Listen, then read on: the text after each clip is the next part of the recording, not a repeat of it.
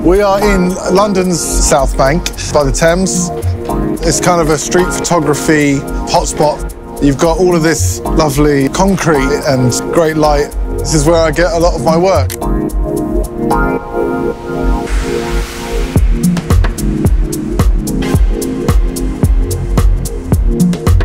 A large part of my style is using shape and contrast, trying to make some sort of interesting moment out of everyday scenes.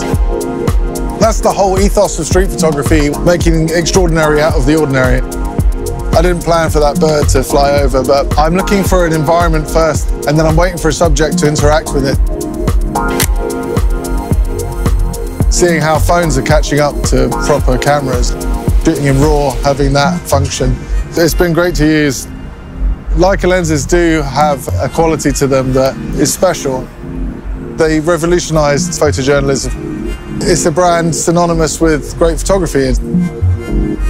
Black and white photography is about texture, space, shape, light.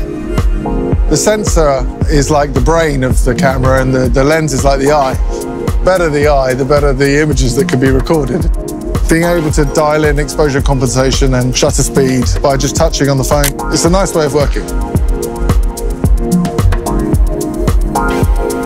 I really see photography as the opportunity to show people the world in a way that we don't always observe it. Perspective and camera placement are really important parts of my style. I actually ended up flipping the phone upside down. Without that, I wouldn't have been able to force such a strong geometric pattern.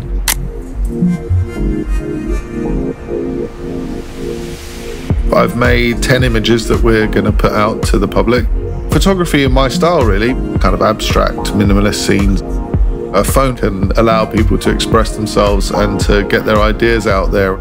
It's closing the gap to mirrorless and DSLR cameras, showing how far the phones have come, whether you're a beginner or a professional and you want to tap into those more detailed sides of photography.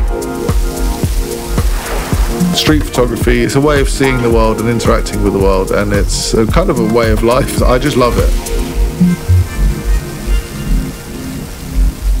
Water can be a really beautiful detail and contrast in black and white photography.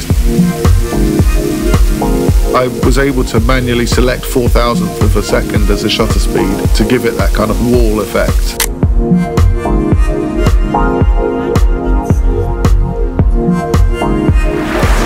It's about forcing the viewer to engage with a different perspective.